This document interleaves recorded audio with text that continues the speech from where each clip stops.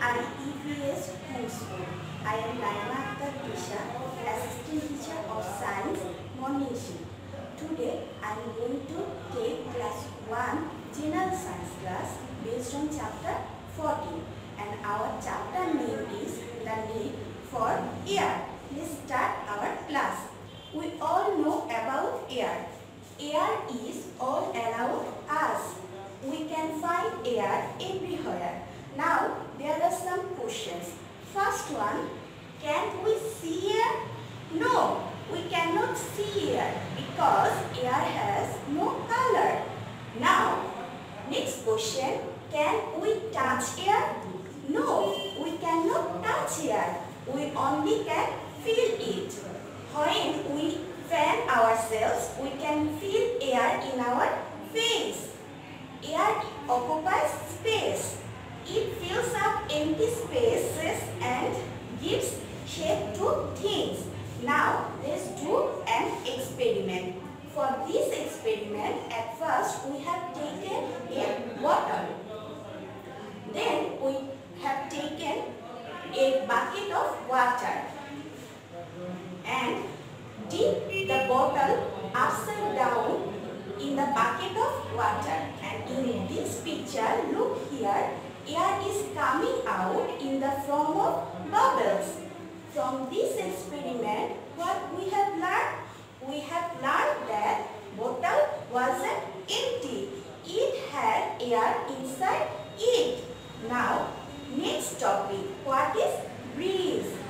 Gentle, slow-moving air is known as breeze. When we switch on fan, that air is breeze.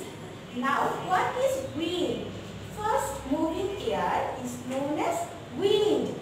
During storm, you can see this kind of picture in the outside. The branches of trees become like that. It's due to wind. Now, there are lots of uses of air. Let's learn the uses of air. Plants and animals need air to live.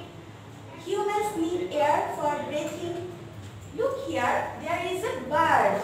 Birds fly because there is air.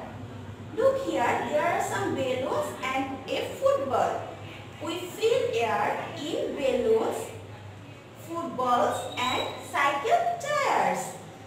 Look here, here is a fire. Air is needed for burning. Air is used to move things like kite. Here is a kite, look. Kite, helicopter, sailboat and windmill. We have finished our lesson today. Let's revise what we have learned today. At first, we have learned that we can see or touch air. We only can feel it. Then we have done an experiment, and from this experiment, we have learned that bottles are not empty. They have air inside them. Then we learn about what is breeze, what is wind. Then we learn the uses of air. Dear students, hope you have understood today's topic. Keep practicing at home and obey your parents.